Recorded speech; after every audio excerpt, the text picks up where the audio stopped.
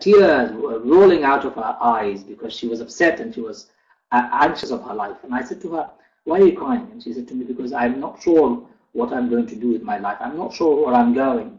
I'm not sure I'm happy. And I asked her, tell me a bit more. And as we spoke and spoke, it expired that she was unhappy with lack of love in her life. She was single. It expired that she didn't have much money, so she was upset that she was poor. She didn't have prospect of a good job. So those things were bothering her.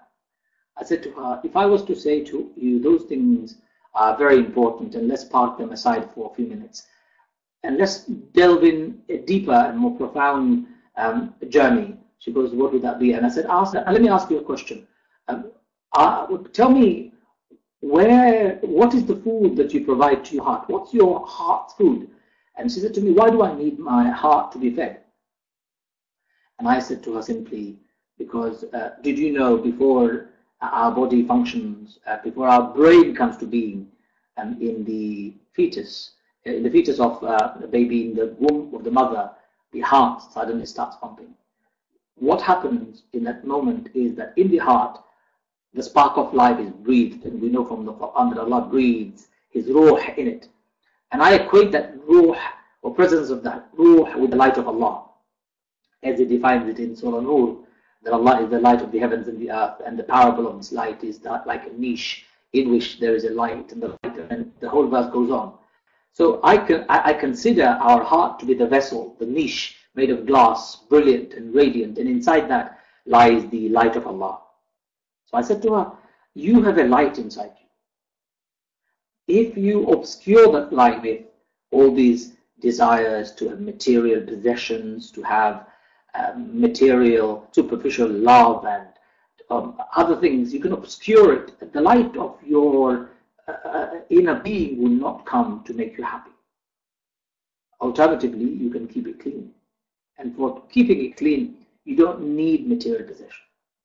To keeping your heart clean, to finding happiness, you don't need anything else. For Muslims, for us believers, what we need is constant reminder of good deeds, virtuous deeds. Ustaz Khuram Murad once said very beautifully, and I still remember, he said, in perpetual remembrance of Allah, your body becomes so accustomed to remembering that every part of your body does the dhikr of Allah without you even having to instigate it using your mind. In fact, your heart begins to beat in the rhythm as though it is remembering Allah at every beat. But of course it does, because it cannot beat without His permission. And then Ustaz Quran Murad, I still remember saying, then it beats and beats and beats, and between the beats it stops and asks Allah, Ya Allah, can I beat again? And when Allah says don't beat anymore, we are all gone. So true happiness comes from getting our hearts to become cleansed, accustomed to being in tune with Allah, allowing that light of Allah to come out into our life, and more importantly, beating in the same rhythm as the rhythm of Allah, which is what I call dhikr, remembrance of Allah. It's the rhythm of Allah. Somebody just wrote, I've been generally happier since finding Islam, a base level of contentment I didn't have before. As the years have passed, I've become more aware that improving my heart and purifying my intention has given me an inner peace. Keeping healthy relationship, especially through prayer with Allah, has brought me true happiness and life of which I have never known before. That's precisely the point. Thank you, Linda, for making such an amazing confirmation of the point that I was making. Our heart is at the core of happiness, and if it's not content, you will not find happiness. And contentment of the heart comes only by responding to the beats and the rhythms of Allah, and that's dhikr. Number 5, I know time is flying fast. Diseased heart is an empty heart, the converse of what we just said. Prophet said, truly there is a piece of flesh in the body which, if it's wholesome, the whole body is healthy, and if it is diseased, the whole body is diseased. Truly that is the heart. So keeping that physically and spiritually healthy is essential prerequisite to having happiness. A few things that I want to touch on that I believe things that harm and heal our heart. you're feeling angry, that harms the heart.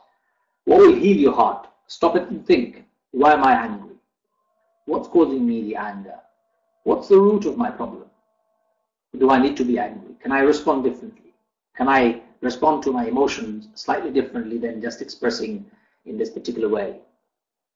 Healing the heart requires you to think and reflect. Harming the heart requires you to just be angry. You feel hurt. Hurt and holding grudges in your heart because you've been hurt can cause problems. Ask yourself, talk to the people who have hurt you. Ask them. Tell them that you've been hurt. Nicely, of course. There is nothing better than expressing that feeling. I genuinely feel hurt.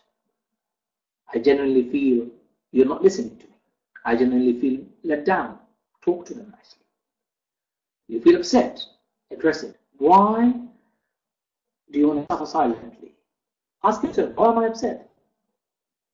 You feel jealous. Remember people who are worse than you, of course. Worse off than you. In money, in health. Sometimes I think I'm not very healthy when small illnesses afflict me. But then I think about bigger illnesses. And you know what? It enriches my soul. I feel that there are people who are worse off than I am. It's about recognizing those ill feelings that are harming our heart and how to positively transform them so that the heart can be healed. You feel unloved. Why don't you love someone genuinely instead of waiting someone to love you? You love somebody genuinely, they will love you in return. It's so amazing. We often wait for somebody to love us, but we're not willing to give our love to somebody else genuinely. Love them. Friend, your brother, your sister, your wife, your husband, your mom, your dad. Express your love to them. Go and talk to them. Tell them you love them. These are all aspects of things that make you and I feel happier. You feel disconnected from Allah. Yes, it will harm your heart, definitely. Have you thought of reconnecting through contemplative worship? And I want to separate prayers that people do out of ritual. And I want to talk about those people who actually deeply think and profoundly reflect on their prayer when they are praying. The Prophet ﷺ was known as a person who, when praying, when he would stand in prayer, he would disconnect from the world as though he would not know and he does not know anybody.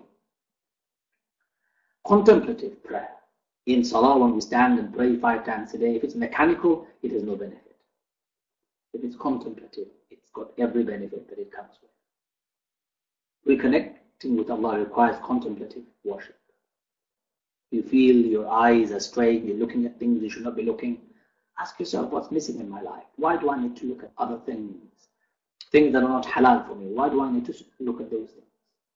What's missing in my life? It's an indication of something happening. What's fueling my thoughts? What's stimulating my behavior right now? A healthy heart, a heart that wants to heal, would do everything possible to keep away the harmful elements. You feel empty inside you. When was the last time you fed your heart the food that it requires? Not ego, not praise, not just the things that make you feel arrogant and proud. That's not the food that the heart wants. Heart wants food that are true to the essence of the heart. When was the last time you slowed down? You feel burnt out. Take time out.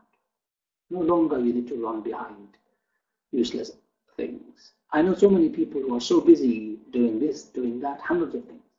Some of you may be saying, no, you are also busy. But you know, alhamdulillah, I'm very grateful to Allah. I do take time out to slow down in the middle of all the things that I do. That's why I believe I am able to maintain a same level of energy. For some, it may be too high, but I believe it's only possible because I'm able to take time out. Things that harm and heal our heart, you feel your ears are preoccupied with useless noise, TV, useless music, movies, constantly, on the go, without stop. Just think about it. How much can your ears, your mind, your heart, your body take? Have you tried silence? Have you thought of disconnecting those toys? You feel your tongue is letting you down. One tool I find useful is have somebody else to use same language back at me. Alhamdulillah, I don't use abusive language. But people are there. That's again the opposite to finding happiness. To find happiness, you have to find and stop and prevent those harmful elements affecting your heart. Find ways of healing it. Consult your heart.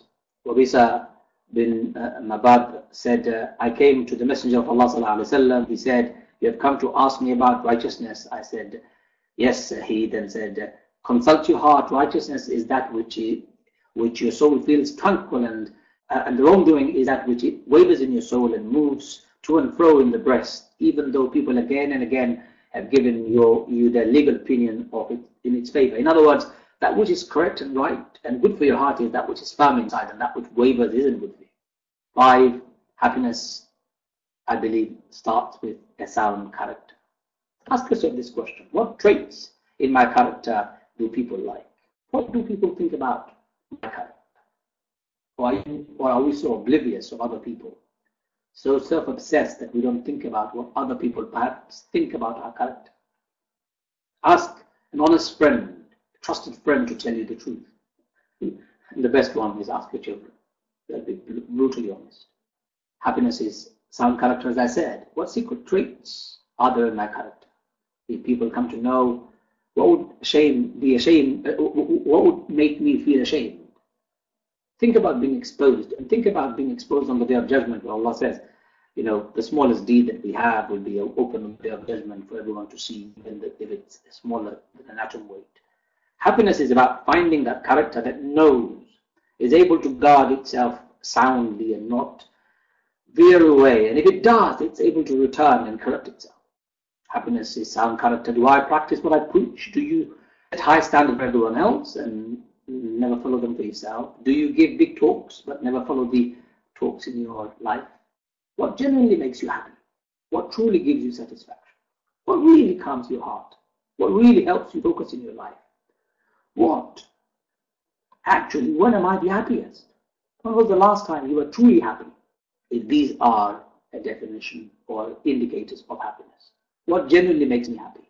What gave me satisfaction? What calmed my heart down? What allowed me to focus in my life? And when was I last the most happy? Number 6, happiness is in sharing. Share, care, and give away most things you don't need without wanting any return.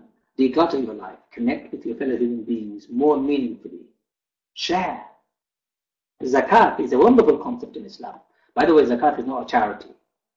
Charity is voluntary. Zakat isn't. Zakat is sharing, an obligation to share that which is yours and deeply, dearly yours, but you must share the surplus of it, that which you don't need.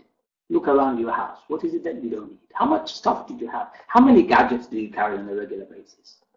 How much clothes do you own? How many pairs of shoes? How many handbags? How many this? How many that? I can talk about it for hours and hours. The question is, are you willing to share? It's okay if you live within your own means. Nobody is saying you shouldn't. But can you share? Happiness is in sharing. My all-time favorite program on television is That Secret Millionaire. For some people, it's very pretentious. But what I like about it is it takes people who are pretentious, who are very arrogant and full of themselves, and really knocks them and knocks some sense into them and gets them to think about real people. Ask yourself these questions. How much do I need to be happy? How much will I take with me when I'm gone? And what would be the consequences of the wealth that I leave on this earth? Simple question, isn't it? What will go with us? Very little, in fact nothing. Number 7, happiness is in true relationships. Some of you have already said, how good is your relationship with your family? Father, your mother, your brother, your sister? How is your relationship with your wife or your husband? How about your relatives, close and far? Do you have any friends? How is your friendship? When was the last time you picked up the phone to a relative that you have not spoken to for years and years and actually said, you know what, I'm so sorry I've not spoken to you? Somebody who hurt you picked up the phone and said, look, I'm really sorry I've not spoken to you. I know you've hurt me and I'm holding that in my heart, but I'm here extending my hand. Can we be friends again? Can we continue our relationship again? Happiness is in true relationships, and relationship must be sustained.